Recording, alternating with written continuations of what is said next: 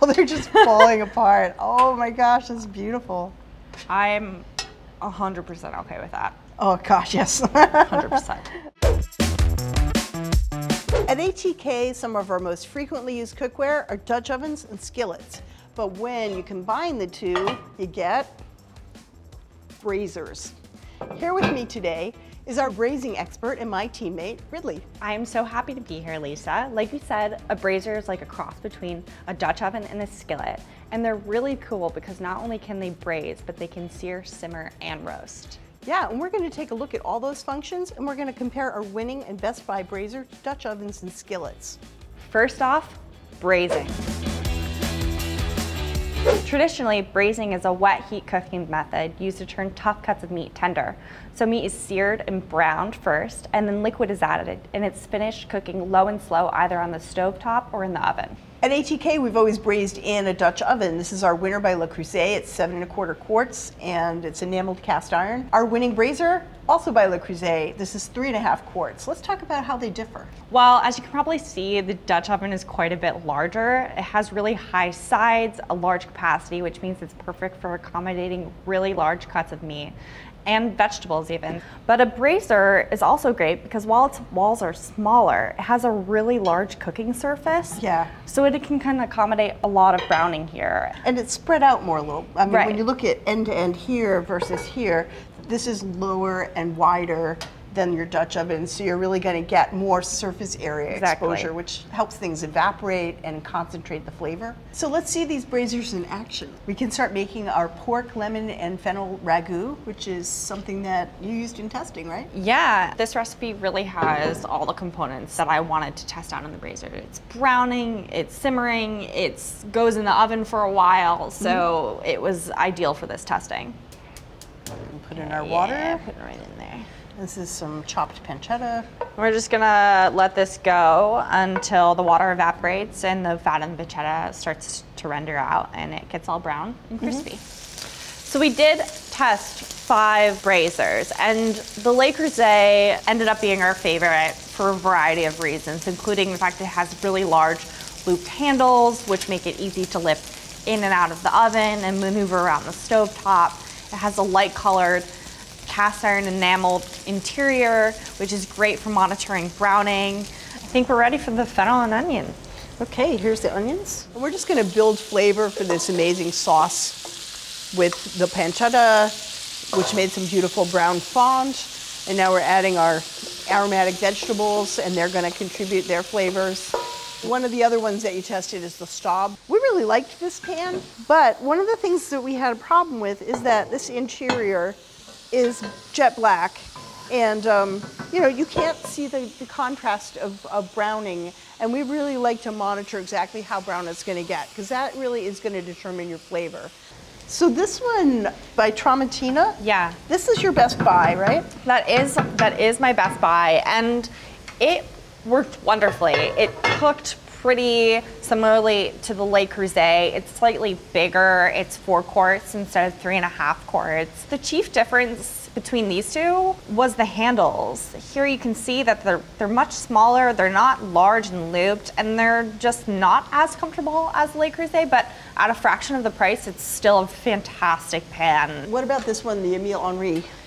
So this was the one ceramic braiser we tested. The rest of the models that we tested were made from enameled cast iron, and we had some problems with it from the get-go. We know that ceramic is not as good of a heat retainer, and it doesn't distribute heat as evenly as enameled cast iron, and that really showed in our testing. So definitely a no for ceramic braisers. Yeah, and I think we're ready for the next step.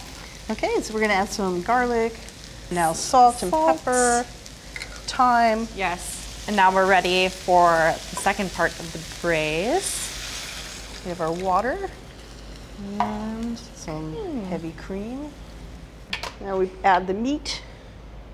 This is just pork butt. And it does not have to be submerged. This is actually a key part. It just sits partway in the liquid. This part is going to be exposed to the oven's heat. The liquid will just, you know, keep that heat nice and moist. And this will get more and more tender. We're going to bring it back to a boil. on the surface here, and then we're going to transfer it to the oven, and it'll cook for about an hour and a half. That pork is going to be brown and tender. Are you ready for this? Yes. Wow, that is gorgeous. It smells great.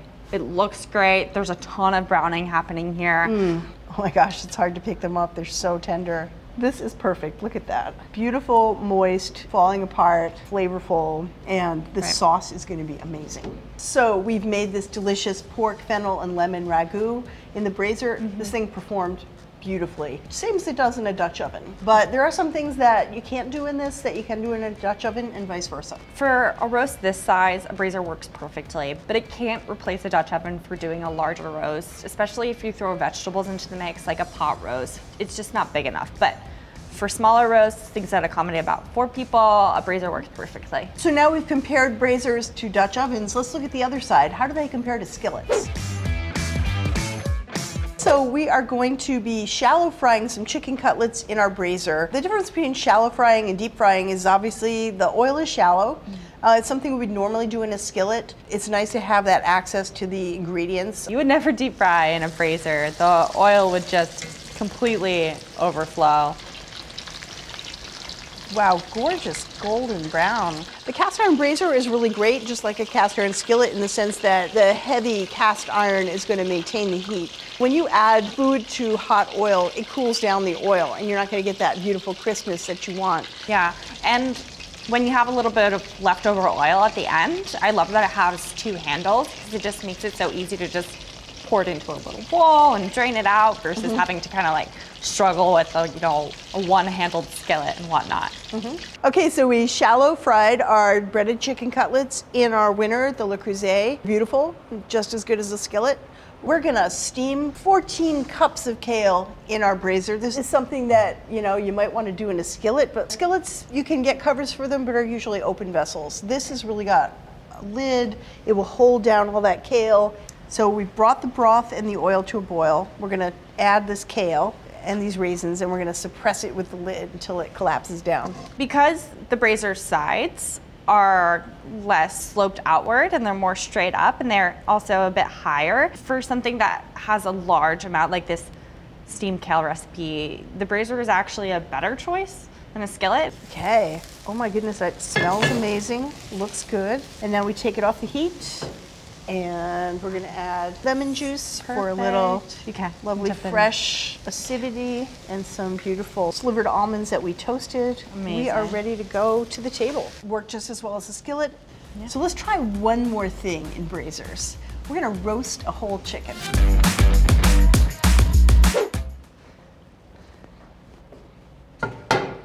Wow, look at that. It looks gorgeous. It's perfect. This is our recipe for weeknight roast chicken. It's super easy. You just preheat the pan, drop this chicken in, and that gets the dark meat cooking at the same rate as the light meat, and it's done so fast. It's like an hour. And it's also pretty beautiful. So that means I can put it right on the table after it's cooled down a bit, of course. And I have less dishes to do, which is a win-win for me on a weeknight. Yep. I probably use my Braiser like 5 out of 7 days of the week, and I don't just braise in it. I do a lot of roast chicken, and it works great because the low sides leave ample room for browning around the bird, and I get a perfect one every time. We did really like Braisers. We found them to be versatile in their own right, almost like a Swiss Army knife of cookware. A Braiser won't totally replace a Dutch oven or a skillet, but we do think it makes a worthy addition to your cookware roster. For more information on our winning Braiser, our Best Buy Braiser, and all the Braisers we tested, check out the links below. Don't forget to leave your Braiser questions in the comments and hit that subscribe button.